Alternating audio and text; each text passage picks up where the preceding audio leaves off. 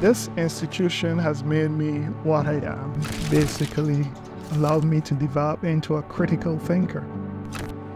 The institution is now more sustainable because we have been able to reduce our operational costs. More money saved and more money to put into productive areas. So rather than spending money on electricity, we can now direct more of our funds into training. Because of this project, we realized that the use of renewable technologies is very possible, and as a result, on the island, I've seen an increase in the number of EV vehicles on the road. All the street lights on the island are almost predominantly LED lights at this point, and we are actually now looking to add other aspects of renewable energy sources like wind and tidal wave to the mix on the island.